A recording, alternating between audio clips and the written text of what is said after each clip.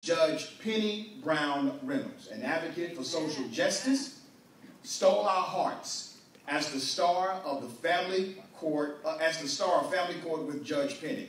She was also selected by CNN as one of America's leading intellectuals. She obtained a law degree from Georgia State University School of Law, her master's degree from the Interdenominational Theological Center, and the list goes on. She's also the founder and executive of multiple organizations. She is a noted author. And if I were to tell you everything this woman has done, her accomplishments, and her impact to the planet, we will be here for 7 days. Right? But let me tell you a personal note about Judge Penny Brown-Reynolds. She's also my personal mentor. Amen. And she's a mentor to me. She's someone who I can call and say, Judge, I'm dealing with this issue, because sometimes in leadership you can't tell everybody what you're dealing with. You got to tell folks that can understand and give you good advice. Not only would she give me sound advice, take time out of her very busy schedule. She's a law professor, getting a doctorate degree now. She just does a lot, but she takes time. She takes time to give me sound advice. And on top of that advice, when she finishes, sometimes she's getting on me because I should have known better, right? She ends it with a prayer. She ends it with a prayer. That's tough to find in leadership these days. Ladies and gentlemen, without further ado, our guest for tonight, the Honorable Judge Penny Brown-Reynolds.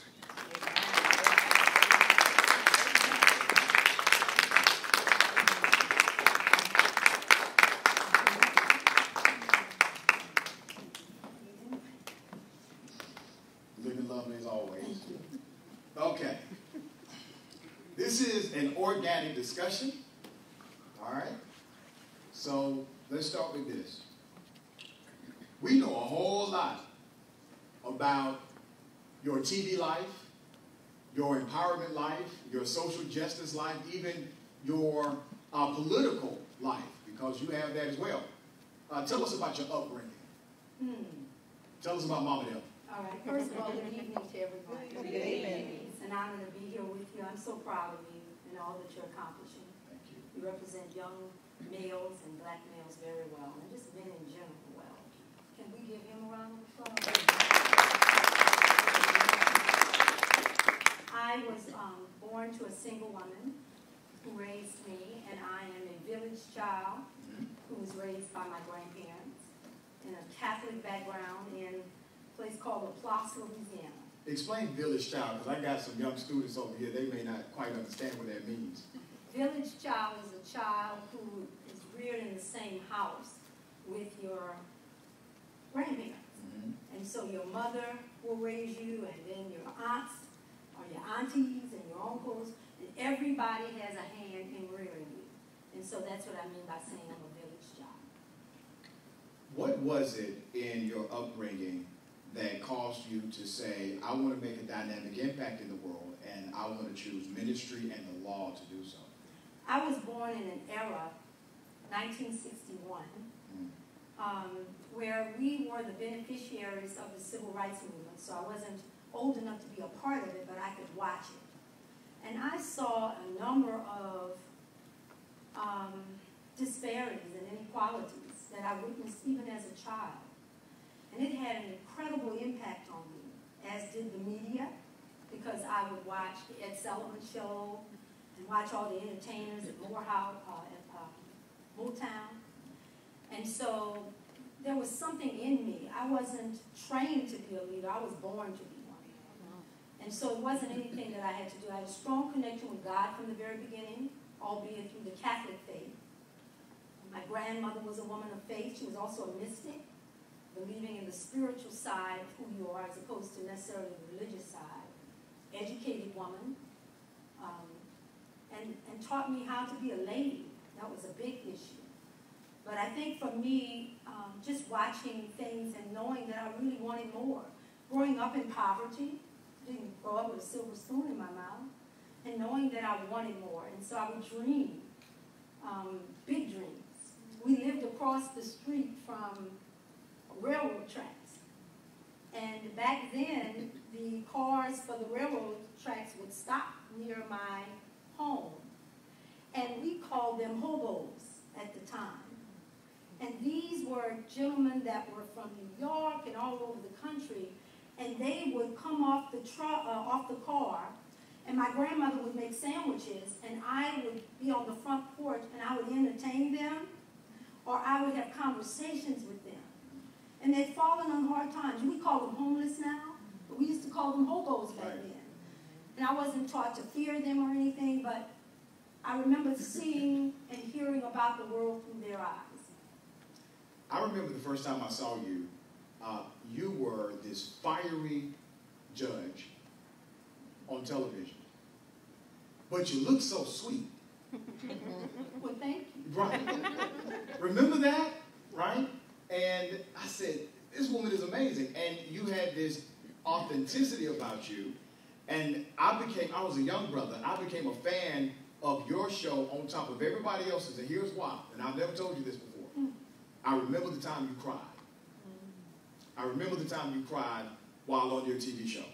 And out of all of the judges, and we've seen them all because she was up there with Judge Mathis and everybody else, I had never seen that kind of humanity because everybody was really, really fixated on doing a show, right? And Jeff, if we could, let's play some of the intro that we used to see almost every day. Okay. Sounds good.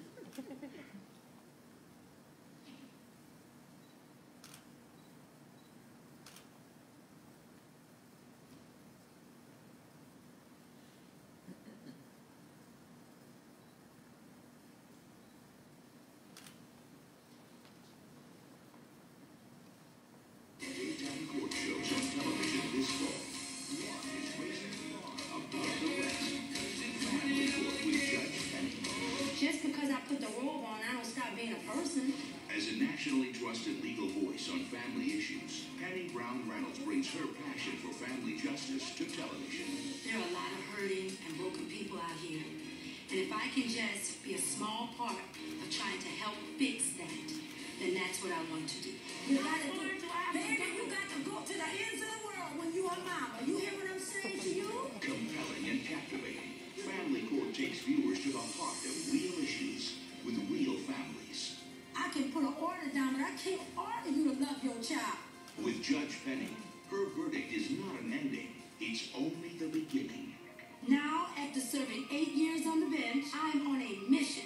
If my mother would have said to me, I had bad DNA of any kind, I wouldn't be where I am today. In her courtroom, broken families. You haven't been a parent to me. Are repaired, resolved, and renewed. It's not only about verdicts, it's about solutions. I'm going to deal with the legal issue, but I've got to get you to a point, if you want to be what real sisters are. Judge Penny is setting a new benchmark for all court programs and is destined for long-term success.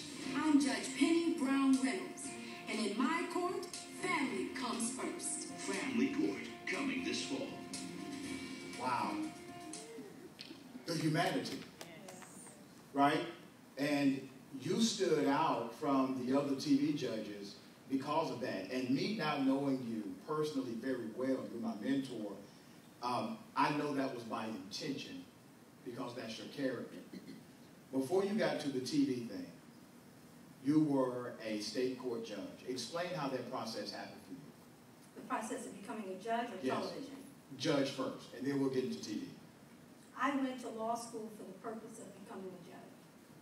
When you are so marginalized growing up and disenfranchised, I decided that I would have a career that would matter, that I would be respected for, that you couldn't even call me by my name, that you'd have to say judge first. Because I watched the degradation of my mother and my grandmother on so many levels.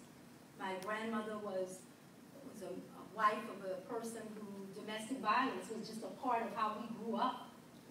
And I just made up my mind, let me pick a job. And I really had big dreams of becoming a judge. It was hard, Dr. Rashad, because I didn't have any money.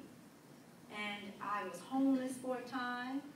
I I was a mother, and had a divorce, and went into the cycle of being married to people who did the same thing that I watched in my house. I mean, you say you're not going to do it, but somehow you're attracted to that same kind of man. And so I just left the town and just decided to come here to Georgia because everything that I had read about Dr. Martin Luther King Jr., if I could just get to Atlanta, I knew if I could just make it to Atlanta, everything was going to be all right. Well, you make it to Atlanta and only you realize Atlanta's a big place and you don't know a whole lot of people. And so I lived in a hotel for a while, but I knew that I had to have my education. And so I went. The funniest story happened when I went to Georgia State. I didn't go to the undergraduate because I came here without any degrees. I actually went to the law school. And I said to the young lady who was at the front desk, the receptionist, oh, I'm coming because I'm going to enroll in law school. And she said, okay, where did you go to undergrad? I said, what do you mean, where did I go to undergrad? And she says, you haven't gone to undergraduate? You have to have an undergraduate degree first. And I said, well, where do you go to get that? And she said, well, she kind of chuckled. And she did it in a way that was belittling. I'll never forget that. And so I said, where do I go? I went to Georgia State. I finished in 2 years and 3/4 at the top of my class. Went back, graduated, and she was still at that desk doing what she was doing. Because I have never allowed ridicule or anybody putting me down. Because one of my superpowers is being underestimated. And I knew that a long time ago. So when you put me down, you only fuel me. When you talk about me, you only fuel me. I'm one of these people that I was going to show them that I was going to show her better than I could tell her. And so I went to school around the clock, worked, did whatever I had to do. But I knew I wanted to be a judge. So when I got to law school, I had to apply for law school, got into law school. Georgia State was difficult. 220 of us, about 12 were African Americans. Keisha Lance Bottoms, who's now the mayor, she and I were classmates. A few others finished law school. And I would look at the cases. When you are in law school, it's done by what's called the Socratic method, which means it's a method where they teach you how to think logically, and it's done through case law. So you can't memorize your way through law school. You have to interpret the cases and put them into relation to what the law is and argue both sides. But every time I would do it, I would always pretend I was the judge and how I would rule. So I would sit there and write out my lessons as though I was the judge, because I'm a firm believer in the stream of consciousness. And if I want to be that thing, I've got to start walking and acting like that person. And I've got to believe it and see it and feel it. And so while I was walking around broke, sleeping in a car, homeless, no matter what anybody else said, I knew that what was put inside of me was going to come to pass. I was on the bench in my 30s, one of the youngest judges individuals to ever get on the bench, and I did it in 6 years. You can't even do that now. You have to be 10 years. But I was very, very strategic because I'm a strategic person. I thought about, well, who puts judges on the bench? The governor. So what I had to do was make certain that I actually worked my way to a situation so that I could get to be in front of a governor. So I came out of law school. I clerked at a law firm, Nelson Mullins, Riley, and Scarborough. And I also clerked at the Attorney General's office, which was Mike Bowers at the time. Yep. And so I took the bar exam. You can't even do that now. In my 3rd year of law school, studied for it because I knew that I needed to graduate knowing that I had taken that bar and passed it.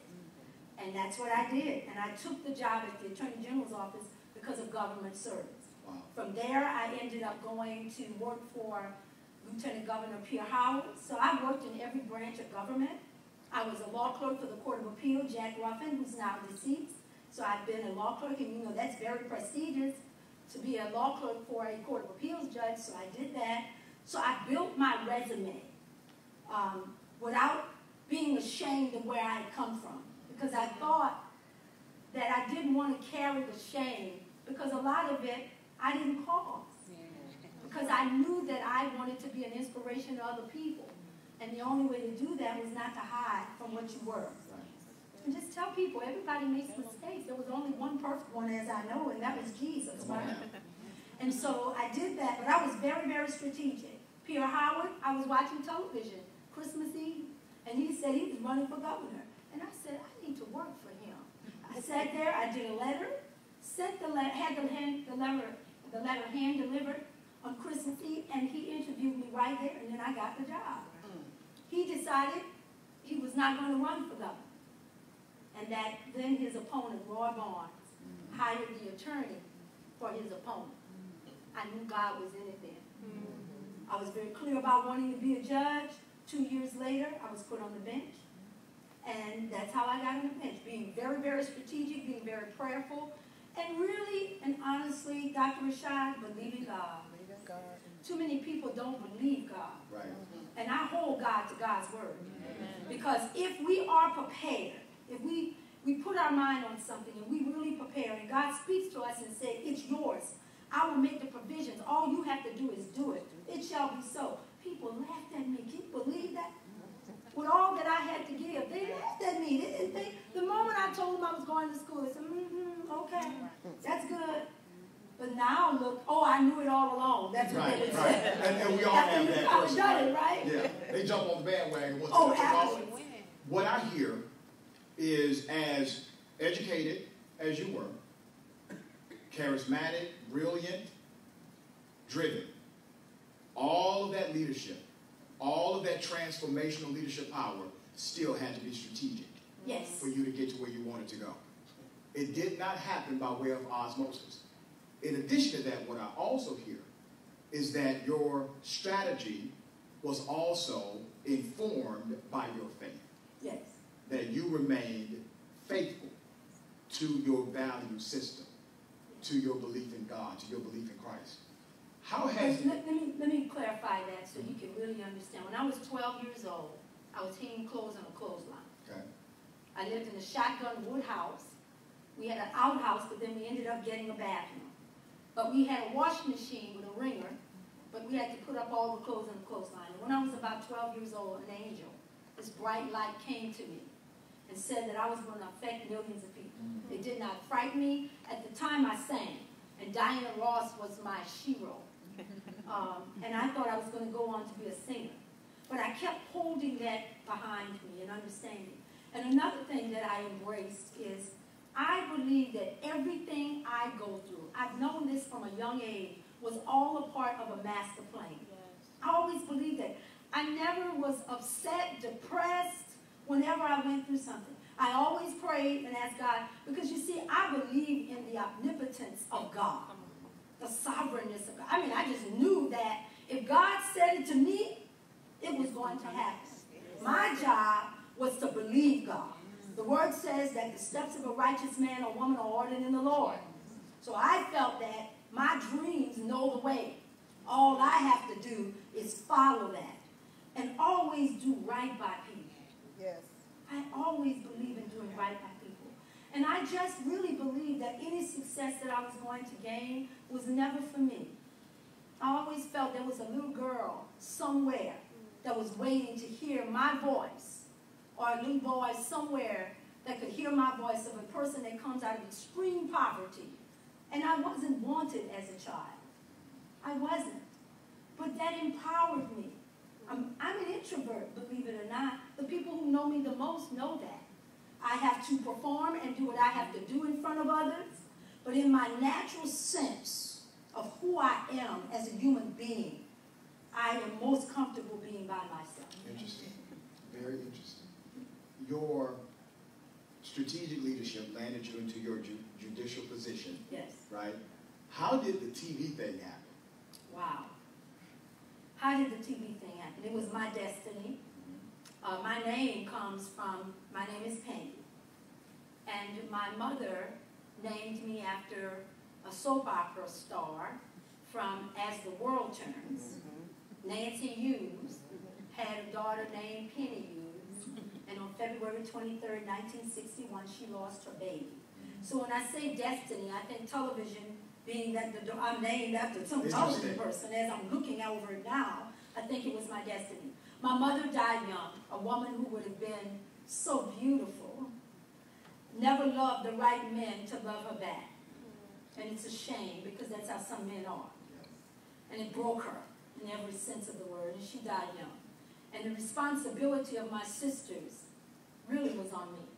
People always want to be a success, but you don't know the burden that comes with the success. Because if you are a success and nobody else in your family, they're a success, even when you give them something, there's resentment that comes as a result of it. Then you carry the guilt of where you going to go and you can't bring them.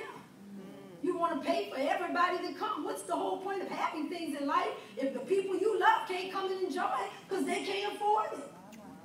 I have never been happy being the only one. That's not me. It's not me on a job. I always believe I get something to bring everybody else with me. That's just my view. My mother died young. I had younger sisters.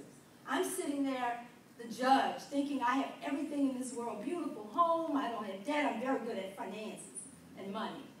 And so things are going really well for me. And I'm not saying my sisters and my family did not do well. But I just felt an obligation. So I began to pray. And I said, Lord, we've got to figure out how this is going to work. And a mentee of mine by the name of Phaedra Parks. Oh, Phaedra. Yes. Y'all know Phaedra.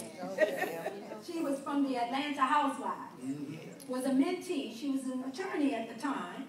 And I make it one of my life's missions and purpose is to mentor individuals. And I mentored her. So she called and said, she was in Los Angeles, and she overheard that they needed someone to be on a show for Dr. Phil.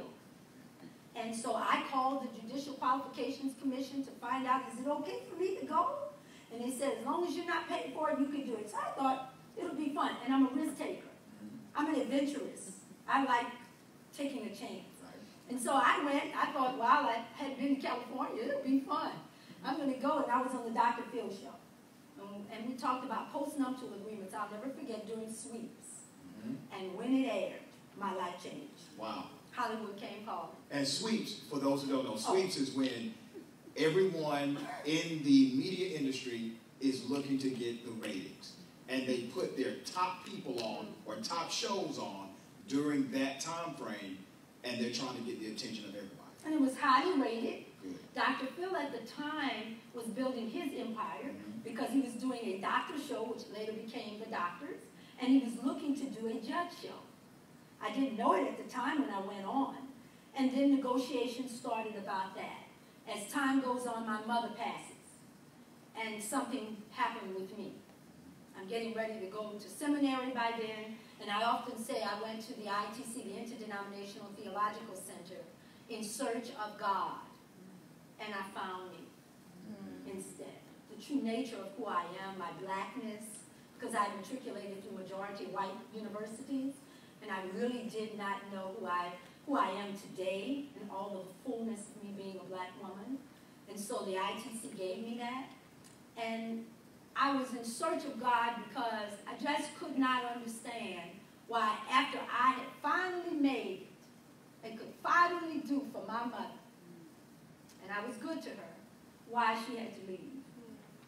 I was at a crossroads in my life. That's why it is really, if you're going to be honest and authentic about this journey, you have to be honest enough to ask God, wait a minute, hold on, what's going on? And it was hard for me. You could tell it was hard because back in the day when I was on the family court, I used to have this little raspy voice. And that raspy voice came from extreme suppression. Because I came from a background where you didn't question God. You don't question God. God's ways are, you don't question. Right. And I was suppressing a great deal. Just very, very unhappy. I pretended to be happy. Because when you're a pastor's wife and a first lady and a minister, your life is not your own in so many ways.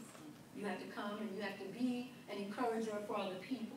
But I remember those being very, very dark days for me in search of myself. And the negotiations went back and forth and it didn't work out. So I said, forget it.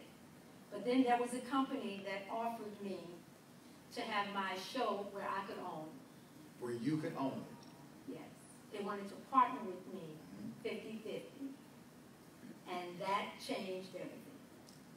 what's amazing about that 50-50 partnership, you saw all of that humanity in her promo. No one else was doing that as a television judge.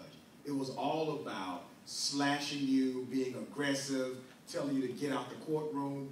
And to be quite honest, I'm not throwing shade on Judge Mathis or Judy, anybody else, but the game of TV judge shows was about rudeness and sensationalism. And you know that. Yes. You came to the game with a whole different atmosphere. Yeah, let me tell you what happened with that. Because I did come. I wanted to be myself. In fact, I made certain to take off my accent and use my New Orleans accent. I wanted to take it all the way home. Because I wanted to be very clear who I was. Because looking at me, there was some ambiguity as to what was my race and ethnicity. So I wanted to be clear that everybody know they were dealing with a sister. From the top of my head to the bottom of my feet. And one from New Orleans at that. Now, 2008 was the time when the bottom fell out. Okay? It was also the time that the Housewives of Atlanta debuted. Well, your mentee is a part of it. Yes. Phaedra was a part of it. It went, I'll put it to you like this. We've seen some very good shows on television, and they don't make it, if you will, right, because people want you to be something else. I wasn't going to be anything else. I just didn't. They wanted me to rise up on behavior that I didn't think was befitting of who I am. And so I bought all the rest of my shows and said, wait a minute, my God has something greater for me. But it was very lucrative to this point that I don't have to work anymore. Amen. God blessed me in that way for it. Amen. Because I stood on principle, really. Right. And it worked out for you monetarily as well. Yes, and I'm the first judge to have ever been nominated, even Judge Judy wasn't, the first year I came out for an Emmy Award. Wow. So the people liked it, but they thought that when they were looking at the stereotypical, when Housewives came out, it was like the sensation. It still is, in some ways. And people really kind of wanted to see that. So as much as we say now how much we love it, at the time, you all wanted all that fighting and cussing and carrying on and weeds throwing and that all was the Jerry Springer era when you came out. And that was not something I was going to do. Right. Now, I could have continued to pursue it, but there is a funny thing about me and my personality. If it's supposed to be for me, it's not hard. So even after I moved to something else and other networks wanted it, I didn't want it anymore. Because I didn't want to have to prove myself. I never put myself in situations where I have to prove my worth. Never. I will never do that. I'm not in a relationship with a man. If I have to prove to you that I'm worthy of your love, you're not deserving of my love. I never do it, no matter what it looks like. And I'm not afraid to walk away from anything.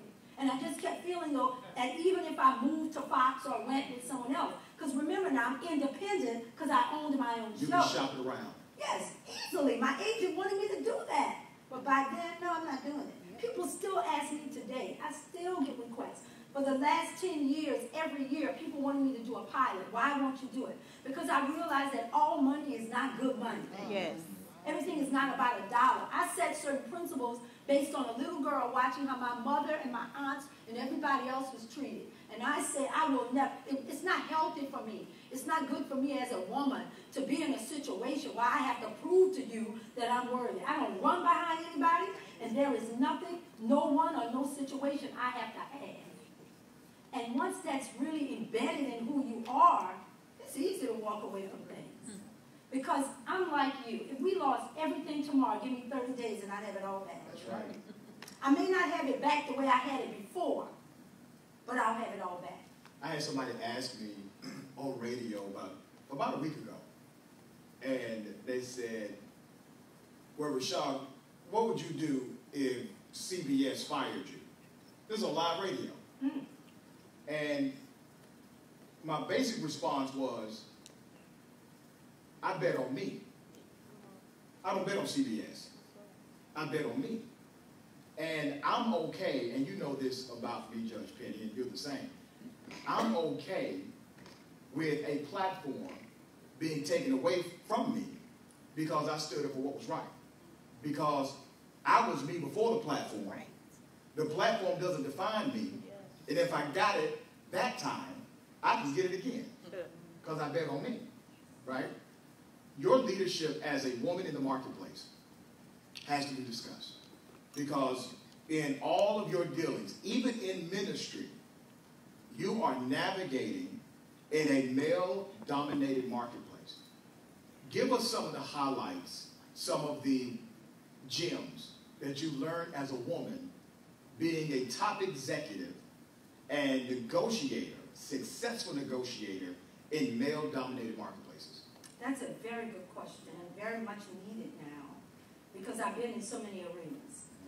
The biggest thing, and I love what you said about betting on you, I love that.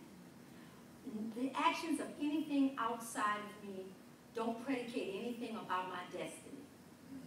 I remember that when we got the news that Pierre Howard was not going to run. And everybody was wailing and crying. And they're saying, oh my goodness, what are you going to do? And I said, what he's doing has nothing to do with what I'm going to do.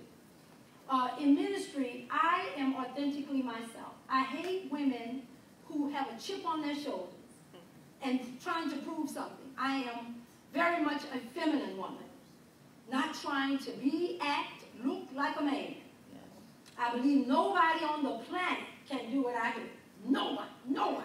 They can try it. They can duplicate it as much as they want. I am me. And when you feel good about being you, I don't have to prove anything. Remember, I never go in situations where I have to prove it. Right. So let's give you an example. I got it maybe a little easier than other women in ministry because I'm judged. So they could always say they were inviting me to the pulpit because I'm judged. You already got the status. I already knew that, right? And so what I always did was I always tried to represent women, but I'm never disrespectful to people in their own house. If somebody comes and invites me to their pulpit, that is not my opportunity to put them down because they don't believe in women in certain arenas. That's like going to somebody's house for dinner and insulting them about how they cook. I never did that. And then I never tried to be anybody other than myself when I'm in the boardroom, for example. All of my role models have been, not role models, all of my sponsors have been white males. All of them. They've seen my career and they've tried to help me. And that's the honest to goodness truth. But while I was sitting there, if they cursed, I didn't go into this whole long thing of correcting them. Eventually, the way I carried myself would make them say, oh no, we don't want to do that. Because I didn't want to be excluded from the room. Because I was, remember now, very strategic. And so there's sometimes you got to do what you have to do to get where you want to be. And so what I would do is I just wanted to become one of them. So I learned how to play golf. And I did all the things that back in the day they didn't have any other women there. I was doing that. But I was always conscious that I was there for other people. I was always over-prepared. Because I believe that when a person closes their eyes, like if you close your eyes right now, the adjectives that you would list about me would be the same thing as the chief would. Chief Maddox is one of my mentees, and Taia is one of my mentees. Everybody who comes in contact with the Judge Penny Brown-Reynolds would say the same thing about my brain. I'm dependable. I'm always prepared. I'm an intellectual and a scholar. Not because I have to prove that I am, but because I study hard. Right. You don't have to be naturally brilliant. Study hard and prepare yourself for that. I want to be prepared. And do you know I honor every place where I am? It could just be the two of us, and it would be the greatest thing that's happening in my life.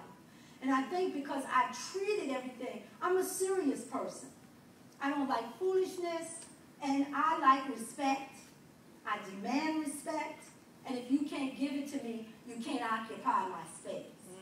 But I say that I need it without having to do a whole lot of drama about it. And I think that's the key.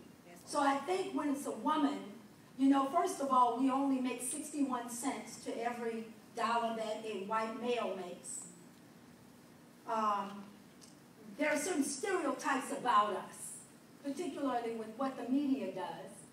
And I don't have any ill will toward the women who are on the shows that they're on, because there should be more opportunities for them.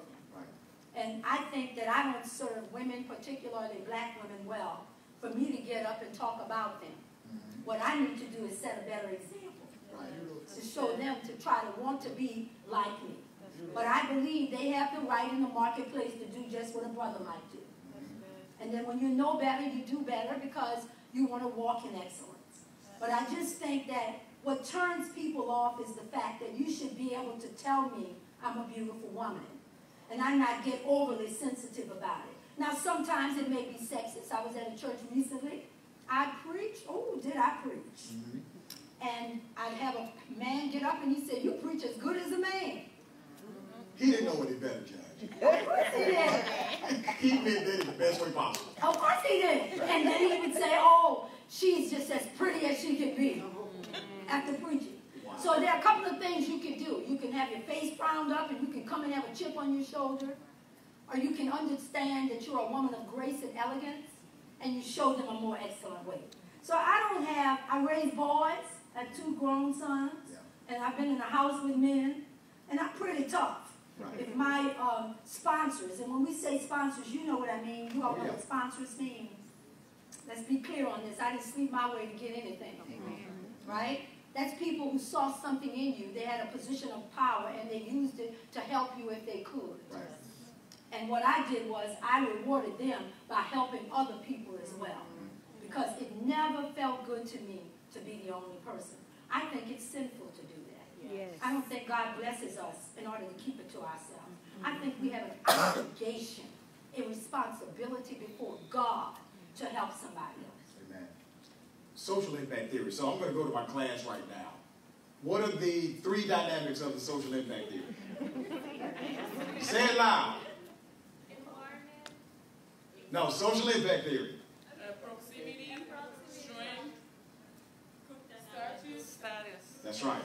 So, proximity, status, and group dynamics are part of the social impact theory, and I teach this to some of my classes in reference to how we influence other people. I want you to share how much your status as a judge, with that title, with that status accolade, how much did that help you in your negotiations, your conversations, and really penetrating that male-dominated marketplace? Well, first of all, by the time you get, there's so few judges in the country that are African-American. And to be at that young age, in my 30s, being a judge, it gave me a great deal of credibility. So I think status may be connected. You know, sometimes one of the rabbis said that sometimes we confuse status and notoriety with credibility. Come on now. Rabbi Kushner said that. And so I think from a status standpoint, but I never really kind of looked at, from a leadership standpoint, the dynamics of power. I always walked in authority, which is different. Because power was attached to a title. A position. Correct. That position. Long after I've left the bench, I'm able to carry my status, if you will, and the credibility because I used my authority to be effective. That is so rich. That is so rich what she just said. Her leadership, her status is not connected to her position. Is connected to who she is and how she walks. The essence of me. Right. As a woman, as a leader, as a judge, I took a sworn oath. It's who I am. It's at the core of who I am. That's why I could go on television. I can traverse through various, I can be an entrepreneur and own a makeup company, which I do. I can then be a professor. I can be in the pulpit. Because if you are playing to, and everything about your persona and your brand is attached to the one entity, then you don't really have authority. The power is attached to the position. And for me, it was all about authority. And the authority didn't come from me. The authority came from God, who gave it to me, and then I walk in it. And Dr. Rashad, I love being a woman. There is nothing better on this planet than being a woman. And I love it. And I walk in and I feel empowered. My whole essence is this. I'm like this all the time. Yeah, I know. Oh, no. I don't think I'm putting on, this is my nature. I wake up like this. Every day, 24 24/7. It is. Let's talk about your advocacy for young people, because you always have a word of encouragement. You don't besmirch young people. You're not that kind of leader. You don't get on the microphone and start talking down to young folks, even though there's a lot that we could say, right? You're not that kind of leader. Civic engagement is a big part of your advocacy. Jeff, let's play the CW interview when you were talking about young people voting. Let's play some of that.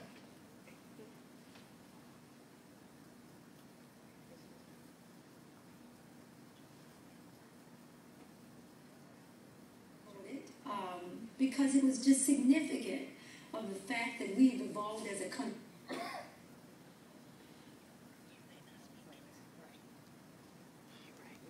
And welcome back to Speak Up. I'm Leslie Van Arsdale, in today for Natasha Brown, and my guest this morning is the Honorable Penny Brown-Reynolds. Of course, you may recognize her from Family Court with Judge Penny. It's seen right here on the CW Philly weekdays at 11 a.m. Now, beyond being a judge on Family Court, Judge Penny has also had political experience in Georgia. And let's talk for a minute about the importance of younger voters and getting that vote out this election. It's critical. This election is probably one of the most important elections we've ever had for many reasons. I think that I'm so excited that young people have decided to take charge of their future. And there's so many considerations that they have to make, but never before have we seen, and I'm your mother of 28 and 29-year-olds who decided to really get involved in terms of volunteering, and it was something that I'd always hoped for. But it's absolutely critical, because until we decide as a country to take charge of our own country and get involved in the process instead of complaining, I don't think we'll see any of the changes. So with everything that's going on with the economy, with everything that's going on with crime, Jennifer Hudson's family was just murdered horrifically. I saw stuff like this in court all the time. But what was striking to me is 7 hours went by before the community even called the police with gunshots. Well, that's not just a family issue. I call it a village issue. It's an issue that affects our entire community, that we become so desensitized about all kinds of issues. And so I'm believing that this election will raise our consciousness and levels. We'll begin to have a national discussion about the environment, about energy, about all the issues that really matter to us in America. So I listened to that, and everything you said rings true today. And there's another irony that strikes me personally watching you up there. You were on the CW. The CW was the first network crazy enough to put me on TV. Oh, wow. Okay? And I'm looking at my mentor talking the way she always talks, being an encourager. And you remember at that time, people were really concerned if young folks would actually go out and vote. You believed it. You said, they're going to do this. And they did. What gave you that insight back then? I'm really connected to a younger generation. Yeah. As old as I am, I feel like I'm 30 years old, 35. Well, I'll go 35. I believe in the power that's within them. Yeah. I have students now, and I tell them there is a genius that's in you, that if you could just tap into it. We think genius in terms of intellectualism instead of the brilliance of imagination. And if you can tap into the imagination of what you think you can be and letting them know they can do that. Young people feel powerless sometimes, but when you give them hope, suddenly they feel the power. And one thing about it, they're not tainted by all of the issues we've dealt with. Yeah. There is something very interesting about them and how we've gone through the civil rights. We know bigotry and racism. Their naivety up until Trayvon Martin. Up until Trayvon Martin, their naivety about it. But after that, with Black Lives Matter and all that's happened with Ferguson and all of the subsequent issues that have just come out to the forefront, it used to be covert, now everything is just overt. I still believe in the power of young people wanting something different and wanting something to change. And remember now, Dr. King was young. Right. He died in his 30s. Right. John Lewis was young when they changed the world. We forget that. And so I just believe in the power of young people and the power of imagination and just believing in something different. We're about to go to the Q&A with the audience. Before I get to that, Judge, let me ask you just some simple questions. Okay. All right. Favorite color? Purple. Favorite movie? The color purple. What? Why are you laughing? No, that's a really good movie.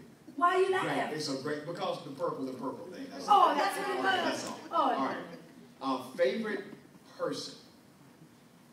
Dr. Martin Luther King Jr. Biggest regret? That I didn't run for public office sooner. Well, wait a minute. I think that was a slip. I think so too. She said sooner. Oh, wait, I didn't mean to say No.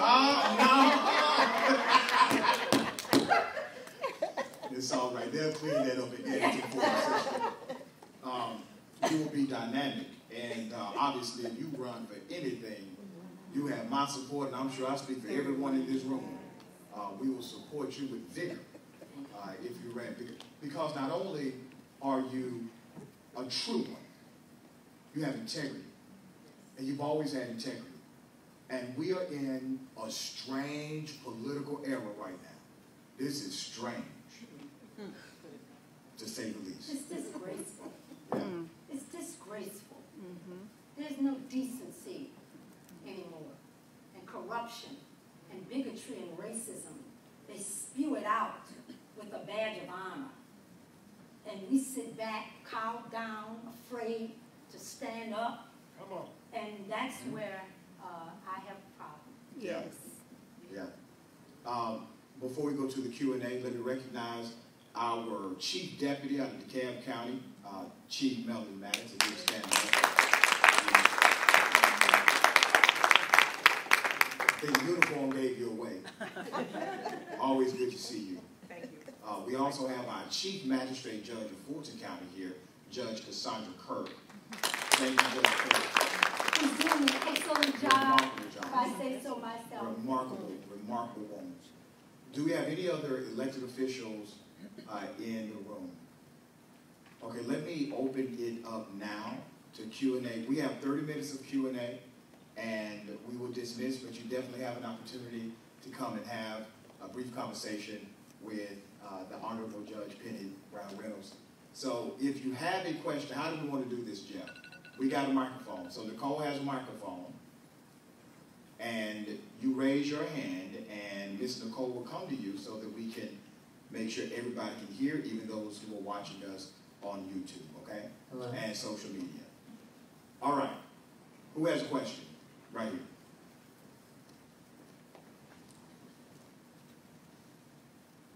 Greetings, Judge Penny. It's not on. Is it on now? Greetings. It's going in and out. Go ahead. I'm glad to see you this evening. I'm Rosa. We have met at a few events around town here, and I'm so proud of you. You are a mentor to me as well. I'm 75 now. And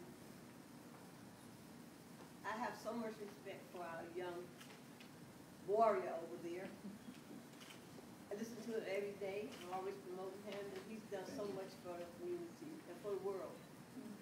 And my question, what my ponderance is with the state of affairs with our country and all that's going on, how should we, people of color, Africans, or whatever however you dress yourself as, African American, whatever, how should we set our minds and how should we get ourselves together? My first one is with God. But in your opinion, how should we deal with all of this? Absolutely. Thank you for that. I know that Hosea Williams, I don't know if anybody remembers who he is. Oh, yes. Yeah.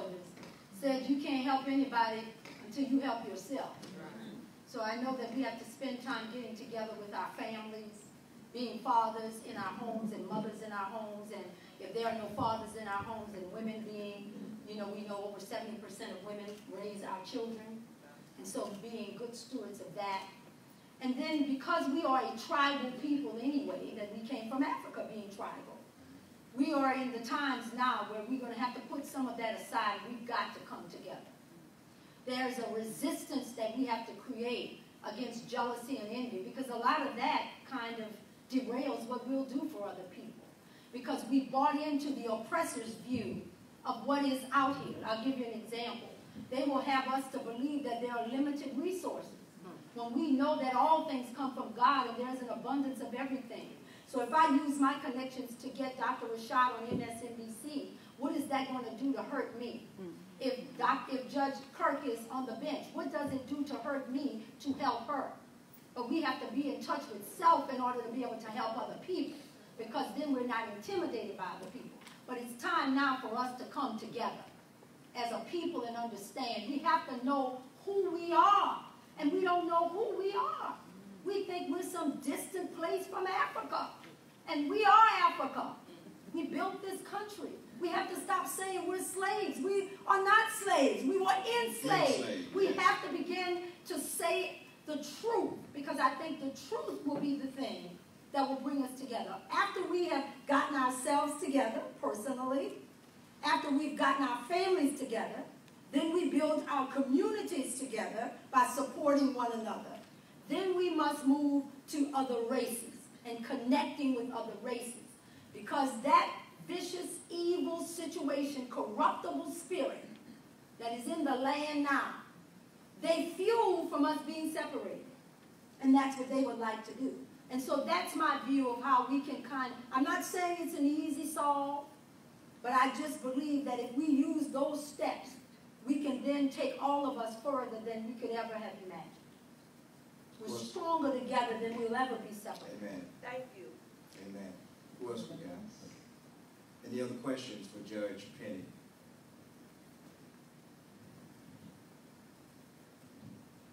Hello, my name is Okja Song, and I'm studying here for the business administration, and I'm the nurse working at the Emory Hospital, and also I'm going to the school for the Oriental Medicine School.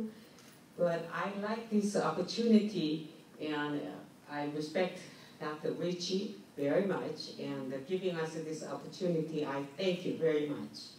And as a minority, I'm the first immigrant, but I still have a dream, and it's not about making money or political or anything like that, but I do have a dream to serve the people and educate the people how to be themselves.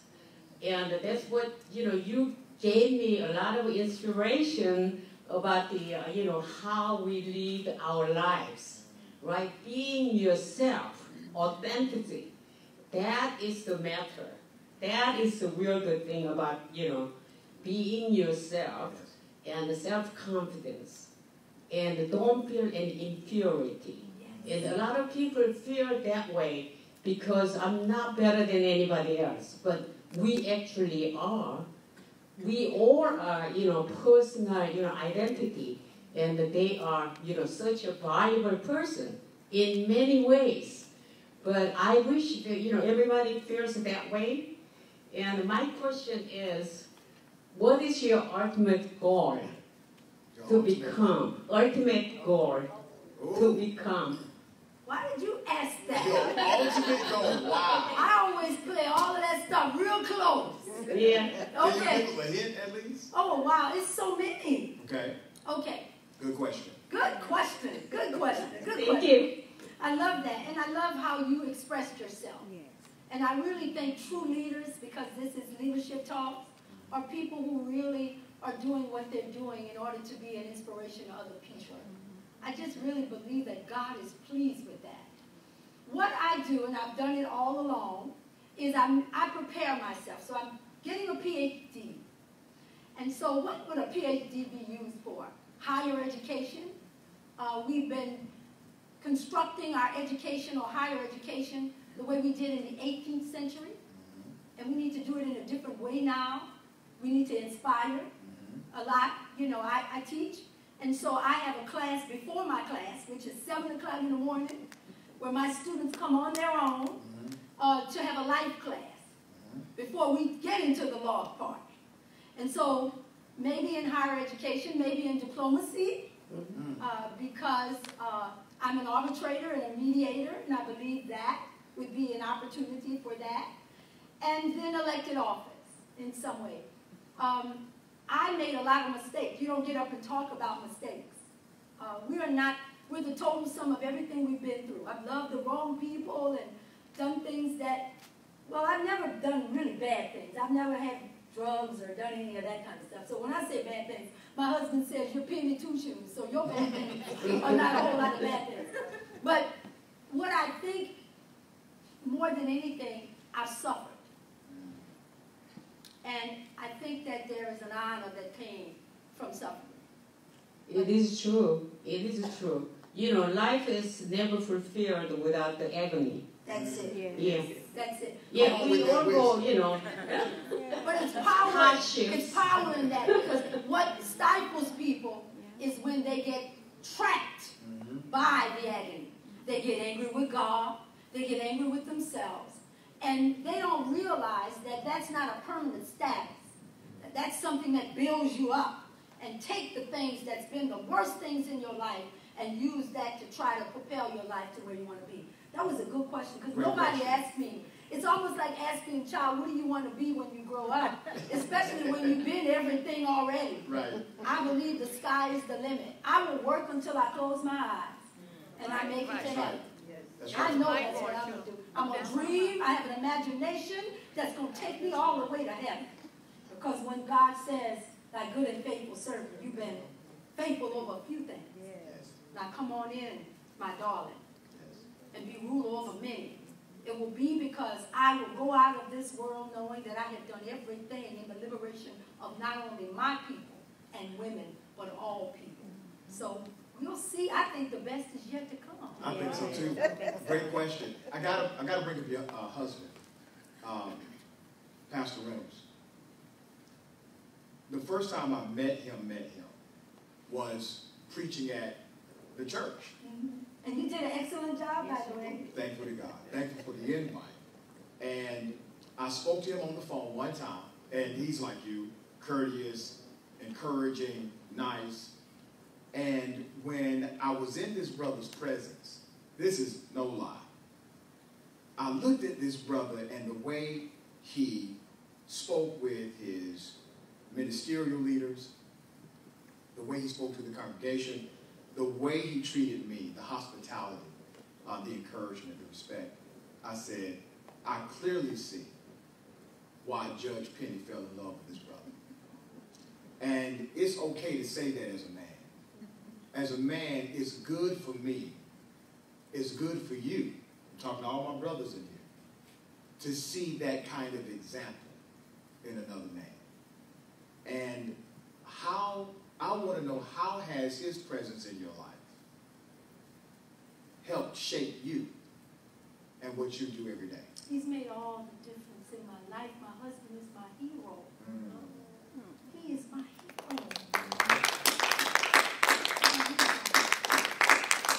He turns 70 years old next month. That brother's 70? He's 70. Y'all have got to Google him. I'm so serious. He's 70. He'll be 70 next month. Next month. That brother's a good looking brother. He's cool. Yeah. Never said somebody be cool. He got swag and everything, y'all. He is a prayerful man. Yes. Very peaceful man. Without me having a father, I've married an older man that doesn't look older. So he gives that kind of peace. You get the wisdom. I get everything. Everything. Because if he's my hero, I think every wife, you make a mistake when your husband's not your hero. Yeah. And there'll be days when he may not feel like it, but you make him feel like it anyway. Yeah. Now, whether people think that's sexist or not, I know what I am to him. I know I'm right. But I earned it. And I think that somehow we just go along when we're married and thinks that's how it is. I never saw it that way. The way that I look is the way that I look all the time.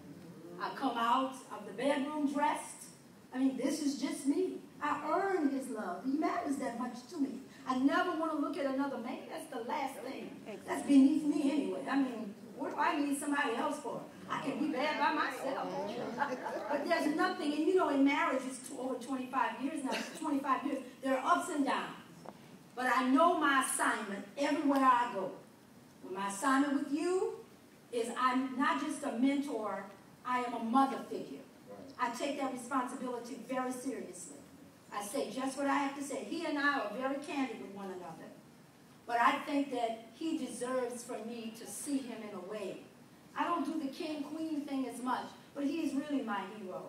Because he walks, my husband only ever wanted to be a pastor. He was a higher education administrator. But his essence of who he is, and where we have a small congregation of maybe 300-400 people, he never wanted to make a church. He wanted what he has. He's honored to pastor the people that he has. He, when you say, let me, it's not that kind of way. He's not threatened by my persona. Right. You know, I went off to California to do my show. That's nothing for him. That takes a man. Yeah. Some of my best friends, most of my friends are male. He never thinks that way because we have integrity with one another. And we have respect because words matter. There's some things you can't take back. Yeah. And in a marriage, I don't emasculate my husband. Because he will never call me out my name. And so, and I never compromise, and he never does. And he has swag, he dresses just like you do, and you know, you're a younger version of him. I think you might be a little bad boy than my husband. I don't know. He doesn't drink, he doesn't eat meat, he's so soulful, he's very Afrocentric, he knows who he is, he spent time in Ghana. You know, he's every woman's dream man. Now, y'all leave my husband alone. But you got it. He's a cool brother. He is. A wonderful brother. Wonderful man of God. Any other questions for Judge Penny? Yes, sir. Go ahead, brother. Good evening. Good evening. First of all, if I get to my question, thank you for reminding me of Sister Tyson, who said she would never play a role that degrades the black woman. Yeah, she did. I haven't heard that in over.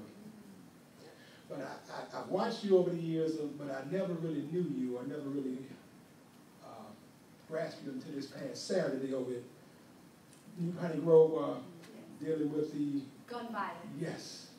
But I heard something in you that I couldn't stop thinking about you all over the weekend in your message. It really struck to my core because it revolves around just the truth that you spoke, you know, which we need more than anything. And you kind of reminded me, because you had a critique of the church, but mainly you reminded me of, because oftentimes people mention Dr. King a lot, but we think about that 1963 Dr. King. But the Dr. King after 1966, we run from that Dr. King because he used his prophetic voice. He used the scriptures to critique America, and we're afraid to do that. But when I heard you, I left from there thinking about the Reverend Jeremiah Wright, who is this dispensation time is the only one that I know on that level who speaks, who lives up to the prophetic role that we must play as watchmen on the wall. So my question to you is that when President Obama was first elected, President Jimmy Carter said white people, when all the racism came out, he said white people are tired of pretending. We've gone through almost a 50-year period of master deceit. Like we said, this whole generation don't know white people. We were very young. We part of what they call that middle generation. Those that were born between 1958 and 1960, 1955 and 1960, we have a very special role, and I hear you living up to that role what we were born to do. But it's just dealing with, my question revolves around prophecies dealing with the times. And that's what scares me more than anything, that we preach a good message, but if we skip over prophecies dealing with the times that we're living in, we're not going to understand, not really be able to navigate to get through. So how, because of what I heard in you this past weekend, that your critique, because the church and the truth is all we have. But if we really don't start dealing with, helping us understand prophecies dealing with these times, I figure we're going to be losers as a people. So if you can, if you just get something, you can just comment on something I said, because in last week when I left there, I went to Isaiah 61, and I heard something in you, because I was like, because what I heard out of you, I was just overwhelmed, you know, just the spirit and the strength to help us to really understand the time and what we must do if we're going to survive and thrive in a time like this. Thank you so much, my brother. And I do remember you being there. When I said that one of my regrets is that I did not run for public office, is because every prophet that has spoken truth has been murdered. And although I don't walk in fear, I know the awesome responsibility that comes with it. But it is true that will bring people together. Because my message, believe it or not, as much as it resonated with you, the whites that were there were the ones that waited for me as well to let me know that I gave them something to think about. But what they admired is the truth. Because the truth is what makes us free. It can't set us free because we have to walk in our freedom. And it takes that kind of power. But when you look even through the sacred scriptures and you look at the prophets who during the times, whether it's Amos or Jeremiah or Isaiah, it takes great courage. The people, it's a very lonely place. I know my assignment. I'm running from my assignment. And I can be very transparent with you because you're one of the rare people that really can see through this and saying what I want to do. I know you know it as well. It is a heavy burden to carry what I carry. Because there are things that I have had to walk away from because I carry that truth in me. But now, carrying the truth is not enough. I have to not only speak the truth, the PhD is helping me to understand the truth. And then the next thing is, I must promulgate the truth. So after that PhD, the next phase is, I've got to take action. But when Dr. King took action, what happened? He wasn't killed because he was the peacemaker. He was the one who spoke up against Vietnam. He was there that night against the Poor People's Campaign. And what am I writing my PhD studies are in? The decriminalization of poverty, because I came out of poverty. I don't hear anybody running for president today talking about keeping people out of poverty. America has been a lot of things. But America has been a place of imagination that allowed us to get where we want. But America has some issues that we have to deal with. And we keep putting people in office who say just enough to get us to buy into it, and they breach their contract toward us by not doing what they've been called to do. And many times they do it because they're trying to make it. They're trying to get along. But the burden of being a prophet for the current times is one that I carry. I mean, it's heavy to carry. And I think about Joseph. Joseph had the dream because I'm a dreamer. Everybody knows the story of Joseph. Joseph's coat, if you will, if I can use it metaphorically, that beautiful coat that he was given. In the day, it wasn't called a coat, it was called a mantle. And we know when we have a mantle, it's something that you carry. And so because of that, he was thrown in a pit. Because of that, he was thrown in a dungeon. Yes, he ended up coming out. The palace wasn't anything to him. He was a spokesman for the nation. And he reached back to his people and forgave them and brought them in. But that was a heavy burden.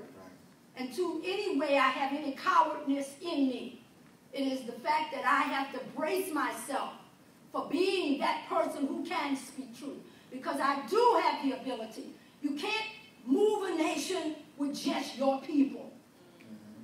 And so when other races will connect with me through the power of truth, I know what my assignment is.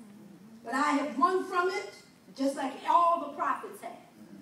But I thank you for recognizing it and for even allowing me to unleash the imagination that maybe it won't be as hard.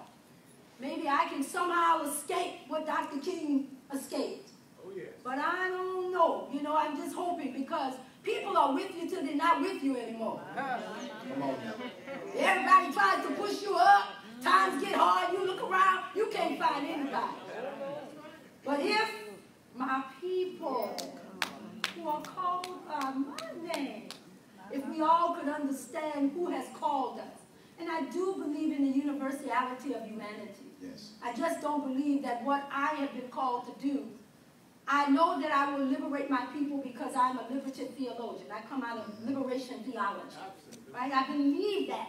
I see everything as religion either oppressing you or liberating you. And I never put myself in situations where I'm oppressed. I just don't. I like to I'll be by myself first. But it carries such a big responsibility because you can't get to me anymore with money. You can't get to me anymore with love. My husband is solid. He's there. Can't take him from me. My family, I've got that. got the love, admiration comes and goes.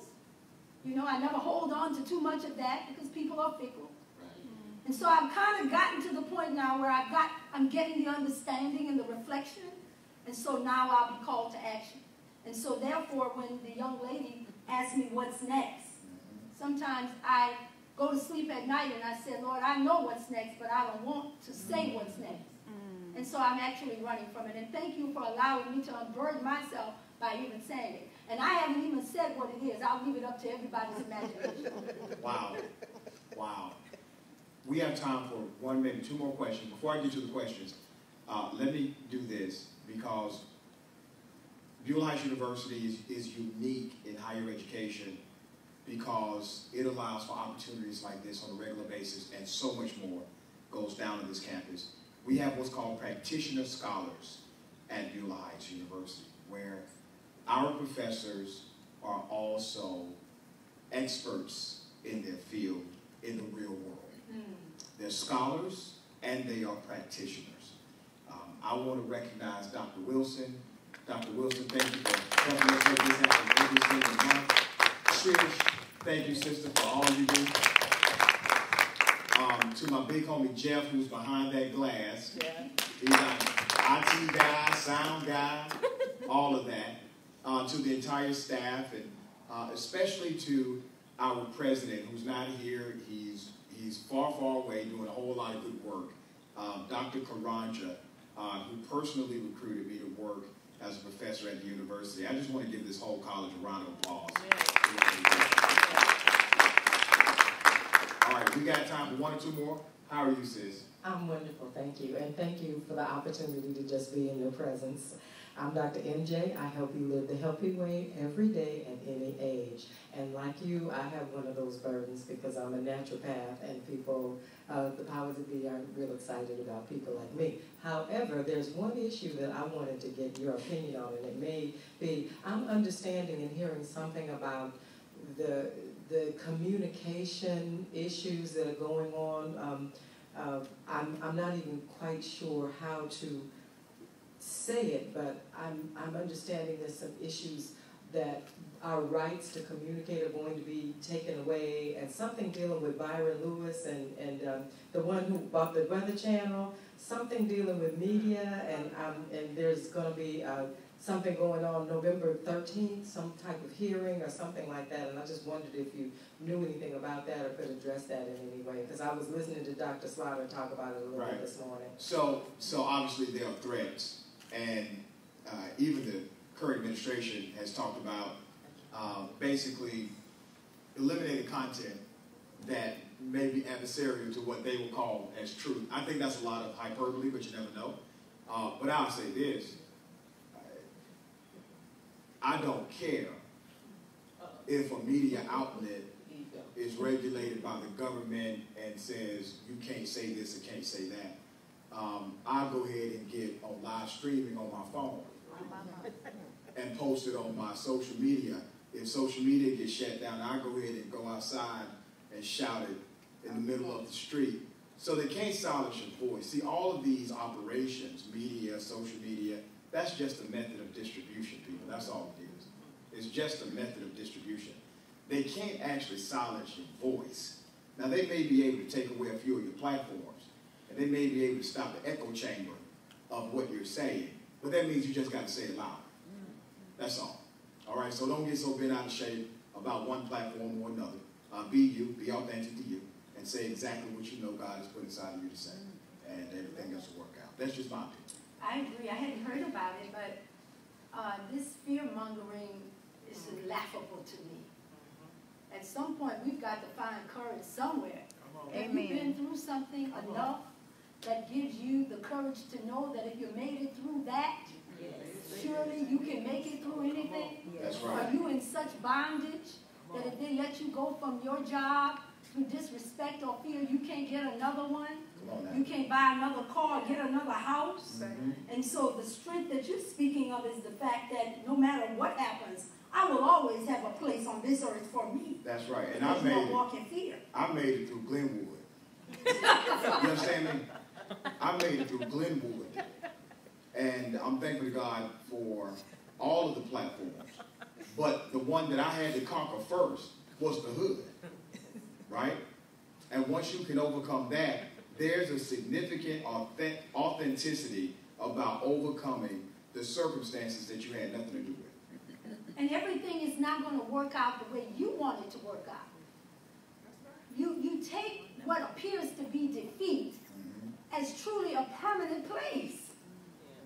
If it does not work out for me, I move on to the next thing. Because that thing outside of me will not define me. I am just that militant about failure. It's not going to define me.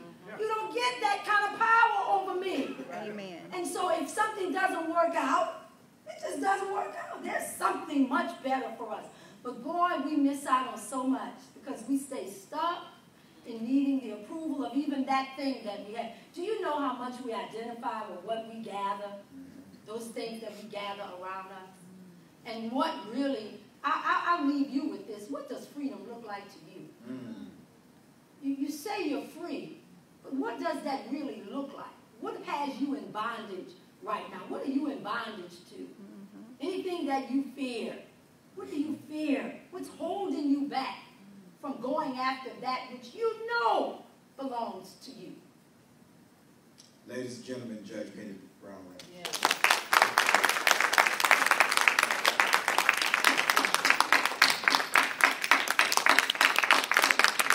That concludes our leadership discussion, and you're free to come up and holler at the sister. Thank you for all you do.